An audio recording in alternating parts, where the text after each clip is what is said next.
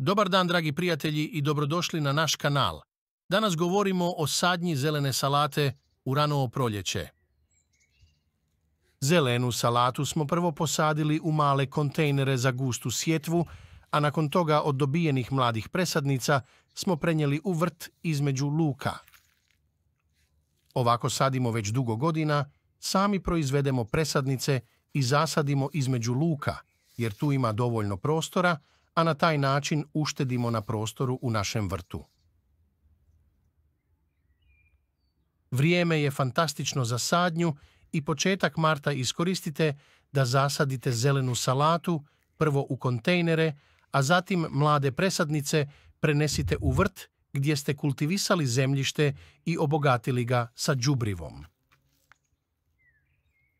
Zelenu salatu rasadite na razmake od 30 centi, možete presaditi u redove ili kako vi želite.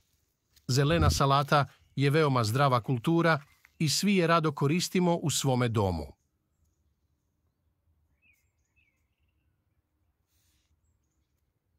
Ukoliko u ovo doba posadite zelenu salatu, imat ćete ju na svom stolu za nekih mjesec i pol do 2 mjeseca, koliko joj je potrebno za njen razvoj do bogatih i ukusnih listova.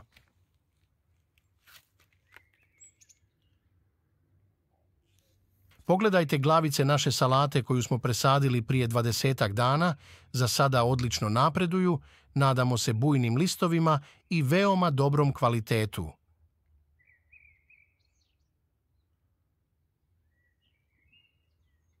Sjeme zelene salate iznikne za 2 dana na temperaturi većoj od 12 stepeni Celzija, potrebno ju je redovno zalivati, idealna temperatura za rast je 15 stepeni Celzija, dok temperatura preko 20 stepeni će se odraziti na količinu i kakvoću listova.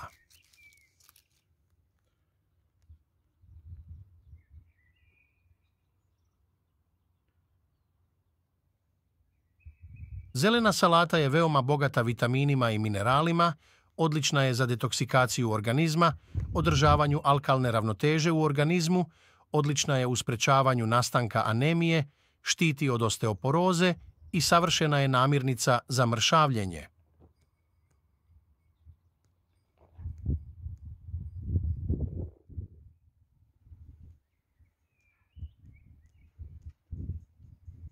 Toliko za ovaj put, pogledajte i naše prethodno snimljene videozapise ukoliko vas zanima organski uzgoj povrća i voća.